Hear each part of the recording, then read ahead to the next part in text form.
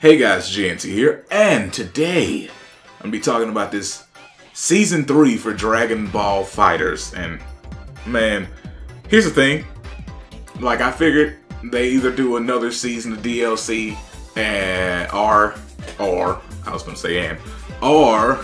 they were working on a sequel, one or the other. And because of the way that they're working on so many different games at once, I figured they couldn't be working on a sequel right now, so they're gonna throw some DLC out there. So they come out with the Season 3, talking about all the different changes they're making. Basically, they're giving you the ultimate version of freaking Dragon Ball FighterZ. That is a Marvel vs. Capcom 3 reference.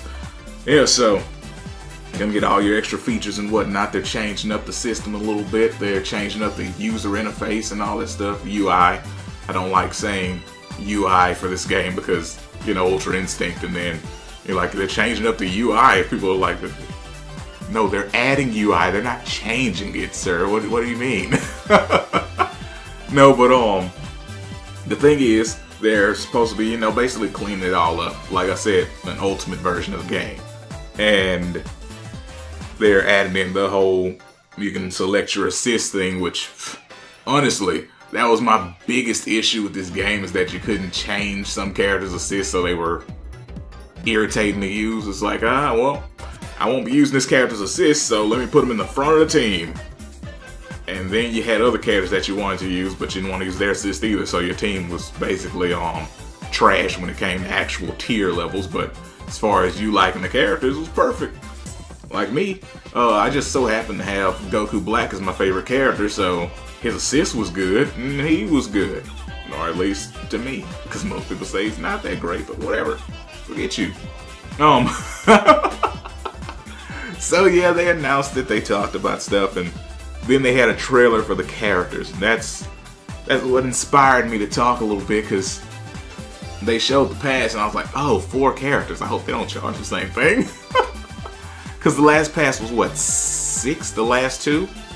Let me see, what was in the last pass? Gogeta Broly, GT Goku, and Janemba, and then Videl and Jiren.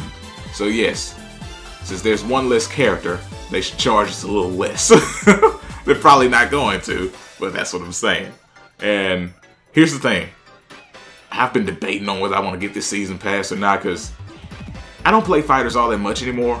It's mostly because the game's kinda dead. Like, it still has people playing it, but the problem is the people playing it are always the same people. There's nobody new jumping in. Like, nobody says, hey, they've added some more DLC, I'm a new guy gonna jump in this game and whatnot. Now, whenever they decide to re-release the game as a complete set or something like that, which I'm assuming is probably gonna happen like next year, because I don't think they're gonna do another season after this. They probably just bundle it, throw it out to you, and that might make some new people jump in, maybe. But as far as people jumping in for this DLC, I doubt it. The old people that already have the game and thought, oh, these characters are cool, they'll be back for a couple of days. Other than that, no big deal. But here's my issue, because there's always an issue with me, because I have issues. Like, if you look in the closet, I got all kinds of comics. Oh no, but the biggest issue that I had was you know, they were doing the trailer. We all knew Ultra Instinct Goku was coming, and we all knew that it was the mastered version and not the Omen version, which personally, the Omen just looks so much cooler than the mastered version, because it's just Goku with white hair and his shirt off. It's it doesn't look that great. It doesn't look special. The Omen version it looked a little cooler. Let's just be honest, it did, because it wasn't a full-on difference in the way that Goku looked. It was more like just a different glow and a little shine to his eyes and whatnot. It was cool. So anyway, that's a thing. We already knew it. We got a little glimpse of the character because it's coming out in spring. Now, granted, in the grander scheme of things, spring isn't that far, but at the same time, they're gonna make it at the end of spring. Let's just be honest. They take forever to drop these characters. Like the first pass was great. I thought that was awesome. They're like, oh, we're dropping these two here, you know, they're right there together, you know. Then the second pass, the gaps in between the characters were horrible. Like you had to wait so long for another character to show up that you stopped caring. A lot of people stopped caring. And that's how I believe the game, you know, the player base dwindled so rapidly in the game because so much time was taken between the characters. And with this one, they're like, spring for this one. But we've got another character here which brings the pass up to 5. And it's Kefla. I'm just gonna be real honest here. Not excited. I don't like Kefla. It is what it is. I didn't like the character. I don't like most of the new characters from Super. Super was kind of bland. And the new characters kind of sucked. It is what it is. The biggest issue with Super is that they didn't take a bunch of time on characters, especially with that whole Tournament of Power thing, because they're just doing a tournament, so they just threw characters out there. You didn't really get to know the characters like that. And some people argue, well, you got to know I'm doing the tournament. No. When you introduce new characters, they need an arc. They need time. Unless you're revamping old characters like Broly, which you just give them a movie. Boom. No big deal. But all your new characters need freaking time. You know why people like Beerus? Because Beerus is always there. You need some time on these characters, or else they end up like freaking Kale and freaking Caulifla. I think that's how you say her name. And it's just, they're horrible characters. They really are. They're horrible characters. And you needed an arc. It is what it is. Like, you would actually be able to care more about these characters and find it more believable that they would actually have any type of decent power if you showed it instead of telling people. But that's the way things are now. They just throw stuff out there. They don't want to give you any type of actual real arcs to anything. So, back to my point. I don't like Kefla. I think Kefla's trash. I think her character design is trash too, because that outfit just looks gross. Oh goodness, like it's she's I think the you know what? Oh, I'm trying to think of a way to say this. Here's the thing. Kefla's outfit doesn't even make sense. Like, you would think with the combination between Kale and Caulifla, it would look different, you know? Like maybe the freaking pants would be the pants, capris, the shorts, the jeggings, whatever the flip they are. I don't know, they have their own classification of horrible clothing. But you would think they would be more puffy, you know?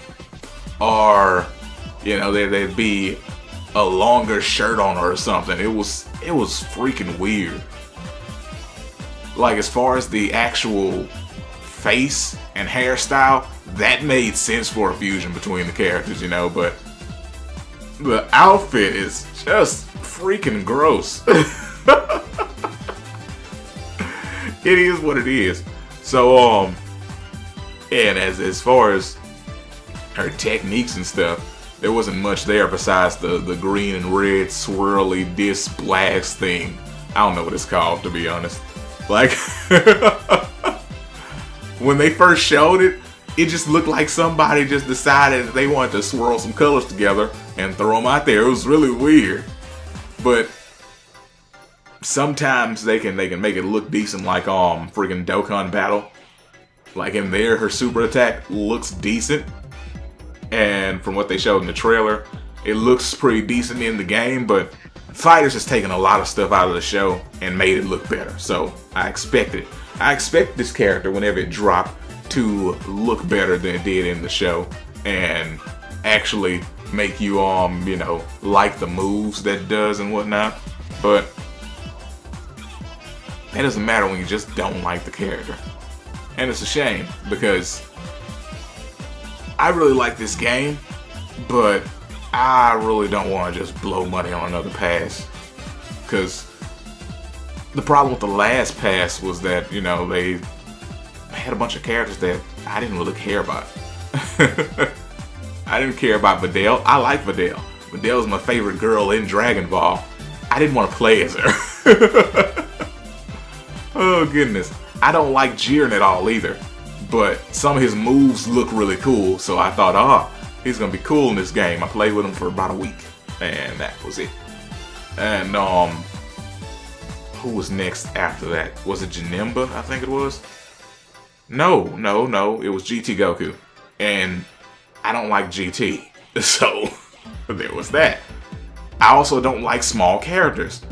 The last season passed, besides the last 3 characters, like, I like Janemba, but mostly because of his whole dimension thing, and I like Gogeta. Gogeta's my favorite fusion, and he's just dope.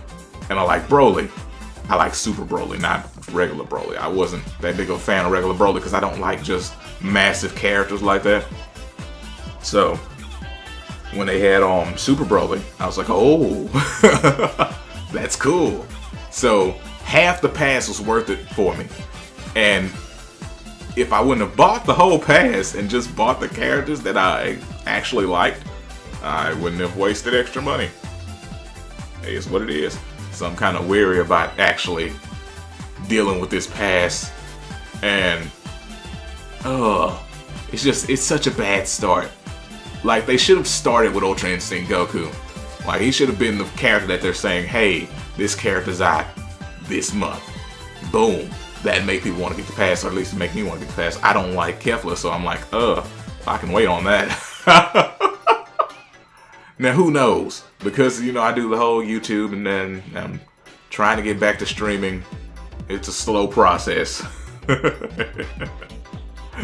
Ooh, but because I do this stuff, I do just use the characters for content and junk, so probably end up still playing with them. But as far as just me as a gamer, I have no interest. I'm not a fan.